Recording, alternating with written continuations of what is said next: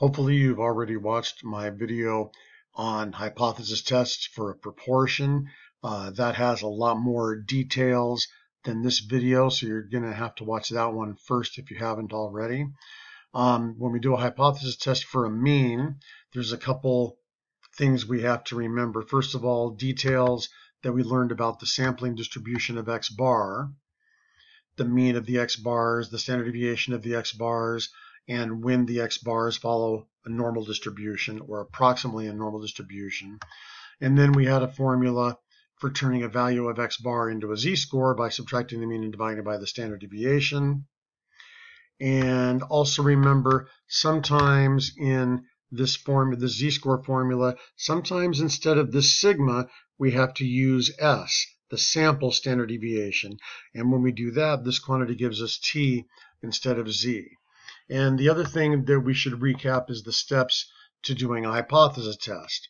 Writing a pair of hypotheses, collecting evidence, determining the strength of the evidence, which is our p-value, and making a decision based on that p-value. So here's an example. Trying to verify that 12-ounce cans of Diet Coke actually contain an average of 12 ounces of Diet Coke. We have a random sample of 40 cans that contains an average of 12.04 ounces, standard deviation 0.164 ounces. Is this convincing evidence that the average contents of all 12-ounce cans of Diet Coke is not 12 ounces? So our hypotheses are written in terms of mu now, the population mean.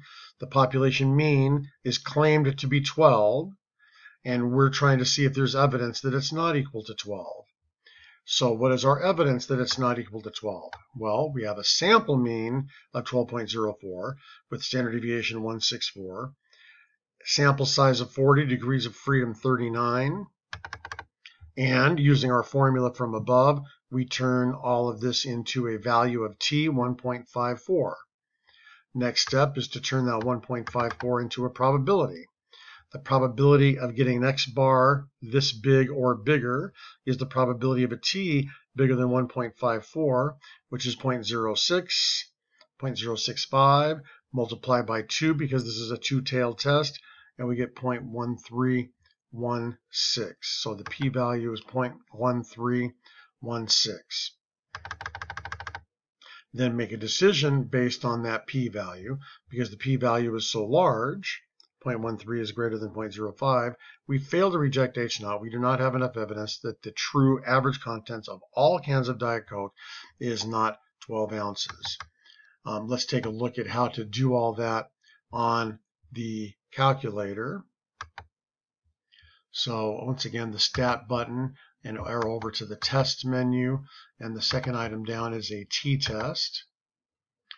So mu subscript 0 is the mean from the null hypothesis, which is 12. Our sample mean is 12.04.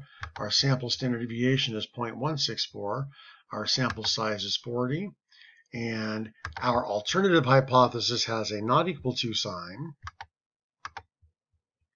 And we calculate, and there's our t of 1.54, and there's our p-value of 0.13. That matches our p-value of 0.13 over here.